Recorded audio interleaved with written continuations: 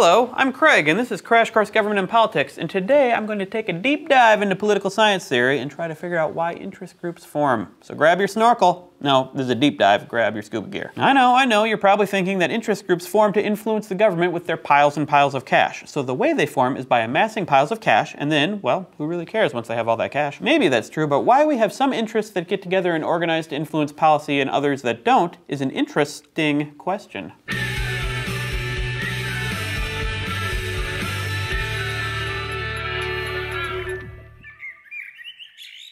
So as you remember, pluralist theory proposes that every group with a particular interest should be able to form an organization that will pursue policies to further that interest. So, if I like birds, which clearly I don't, I should be able to join up with other bird fanciers to work with the government so that it protects birds' wildlife habitats. I hate this analogy. And in fact, there are a number of interest groups out there that can do this, including the Sierra Club and the World Wildlife Foundation. I respect those clubs. I don't hate all eagles, just that eagle. But this doesn't mean that everyone with an interest can form a group. Like, I like video games, I'm not gonna go form a group about it. Why doesn't every interest form a group? Well, political scientists would cite collective action problems. These are the problems that occur because people should work together, but don't. The classic example is building a road that many people could use, but no one individual could build on their own, because, you know, building a road is hard. Although there are obviously some situations where people can coordinate to get things done without any government intervention, most of the time if you want to accomplish big things like the Hoover Dam or building the highway systems, you need some sort of government action to make sure it gets done. And usually it gets done when the government collects taxes from everybody to build the road. Now, some people may use the road a lot, more than their taxes paid for, and some may not use it at all. But the government collects taxes to pay for it all the same because otherwise it wouldn't get built. One special type of collective action problem is called free riding. This is when people who stand to get a big benefit from a project either don't pay a big enough share or they don't pay at all because they know that the project is so important that it will get done whether they contribute or not. Then they will get the full benefit of the project, say a pothole-free road, without paying a dime.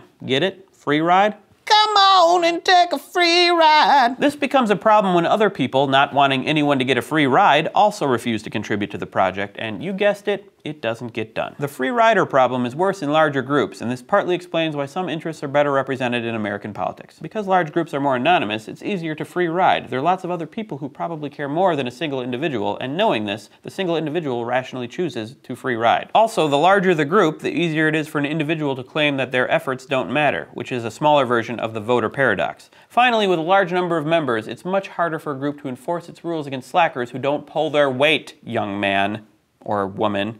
Young person. What this means in practice is that smaller groups are more successful in forming and in pushing their agenda. This is why producers are more successful at forming interest groups than consumers, and why business owners are usually more successful than workers. Now, many people will say that in the US, labor is well represented through unions, but over the last 40 years at least, union membership and the dues that come with it are shrinking, and unions are less able to get legislation passed. So how do large groups solve the collective action problem and actually coordinate to get things done? According to political scientist Manker-Olson, they do this by providing selective benefits to their members.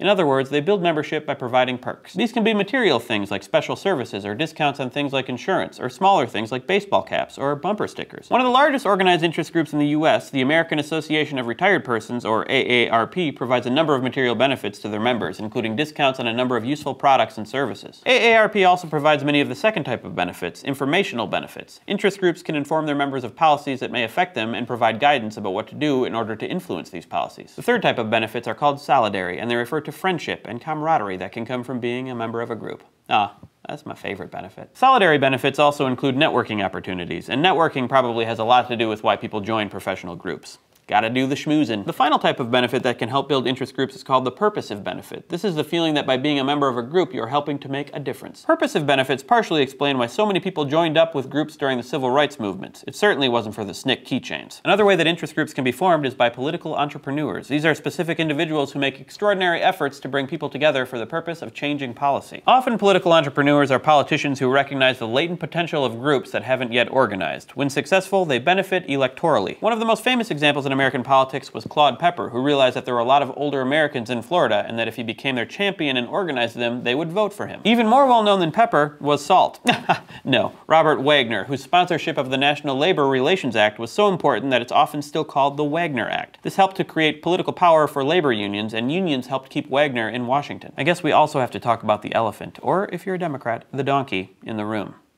Lobbying. Lobbying is an attempt to influence policy by persuading a government policy-making official. As we saw when we talked about iron triangles, this can be done by providing officials with information that they can use. But most people still think of it as providing campaign contributions in return for favorable policy outcomes. There's no real evidence of this quid pro quo bargaining, probably because it's really close to bribery and therefore doesn't happen that much. But it has happened in the past, and this idea is pretty powerful, especially if you think all politicians are corrupt. But there's more to lobbying than this, especially in the eyes of political scientists who like to divide lobbying into insider and outsider strategies. Insider strategies include directly trying to persuade elected officials and also using the courts. Actual direct lobbying of congressmen has become more difficult over the years. Congress has passed laws that have limited the ability to deduct lobbying expenses from taxes and restricted how much lobbyists can pay for officials' travel expenses. This has cut down a lot on the famous political junkets, which often looked like a vacation paid for by lobbyists. Congress has also passed laws limiting the gifts that lobbyists can give to officials, which now have a value of no more than $50. So no free Apple Watch for you, Congressman. Sorry.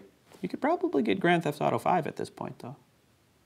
While it's mostly elite groups that are able to lobby congressmen, executive department heads, or even the president directly, other groups have been more successful using the courts as an insider strategy. One way to do this is through direct lawsuits, like the ones that led to the Brown versus Board of Education decision. Another way is by finding plaintiffs and funding their lawsuits. The old find and fund, they call it. No one calls it that. A third thing that interest groups can do is file amicus curiae, or friend of the court briefs, to get their legal ideas into Supreme Court decisions. Groups on both sides of the political spectrum pursue all these avenues, but environmental and civil rights groups are known for going after the courts. In particular, the courts are often the focus of minority groups, since they're the ones least likely to be successful in electoral politics. The other types of lobbying strategies are called outsider strategies. Let's explain that in an animated way, by going to the thought bubble. Outsider strategies are those that involve interest groups mobilizing the public. Sometimes these strategies are called grassroots lobbying. Mobilizing public opinion is sometimes called going public, but this is very confusing because it's the same term used to describe the president's making direct appeals to public opinion, and also what happens when a company floats its stock on an exchange for the first time. When interest groups go public, the main things they do are organize advertising campaigns, organize protests, and engage in grassroots efforts to get their membership to lobby officials. Advertising campaigns are expensive, so you don't see a lot of advertising on behalf of things like poverty relief. The best known recent example of an interest group sponsored advertising campaign was the Harry and Louise campaign, sponsored by healthcare groups and doctors, that was designed to stymie President Clinton's attempts at healthcare reform. Interest groups organize protests to get the attention of politicians and the media, and protests can be effective, as we saw during the civil rights movement. Protests can also help to form interest groups, like the Occupy movement during the height of the financial crisis after 2008. Some protests, such as labor strikes, can impose costs on business owners and push them to lobby office holders more directly. Grassroots lobbying occurs when an organized group encourages its membership to contact elected officials, often through letter writing, emails, or telephone calls. This has become increasingly prominent because of the new rules that limit traditional lobbying and because technology makes it so easy for groups to reach large numbers of people and to get them to respond directly to elected officials. But beware, sometimes technology makes it easy for well-financed groups to give the appearance of being a large-scale grassroots organization when they really aren't. These bogus attempts at grassroots organizing have been called astroturf lobbying, and one of the few examples where political scientists have demonstrated their superiority at naming things.